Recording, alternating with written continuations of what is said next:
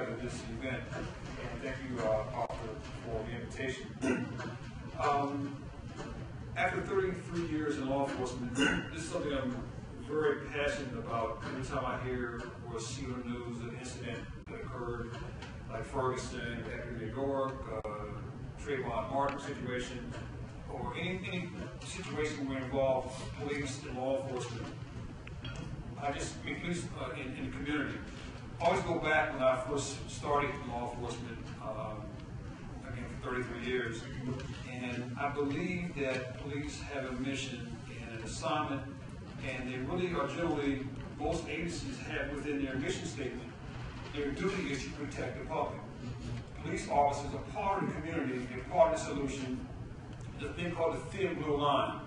What happens is you have, in the middle of that blue line is police, and on the top is the community, and on the bottom are those offenders, the criminals. And the only thing that stands between good and evil is that thin blue line. That's law enforcement. So when I hear situations about how the police misconduct, I mean, obviously that can happen in any walk of life. But on the way over here, just earlier today, I saw a statistic that I heard before that was very staggering, that 80% of all crimes are committed by 20% of repeat offenders. So for the most part, they have a lot of good people, that are good law enforcement officers. But the thing that came out of Ferguson, and I'll touch upon this maybe later on some of the questions, it's the whole use of force issue.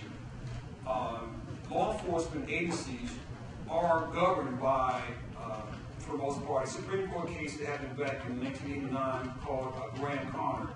And that established a sense of objective reasonableness on the part of law enforcement officers. Was it officers' actions? Was it objection? Was it objective? And was it reasonable? Reasonable standard is, if as a black law enforcement officer and the suspect was white, would I be in the same situation? Would I respond the same way? Would a reasonable officer, anybody, respond in the same way? So the objective reasonableness standard is a high standard to maintain. And so law enforcement officers are not just out as a bunch of renegade cops and doing things they shouldn't be doing. But the community also has a part to play.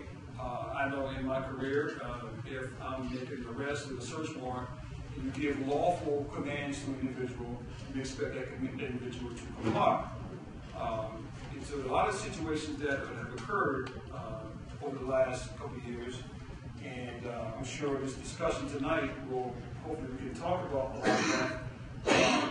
And part of my mission in ATF, I was a firearm instructor, and we all would emphasize the use of force when it was appropriate.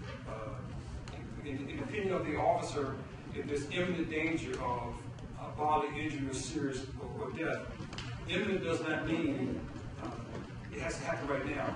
Imminent means as you was looking at a situation and as the circumstances are unfolding, the person making some gestures, going for a weapon, those are justifiable uses of a weapon.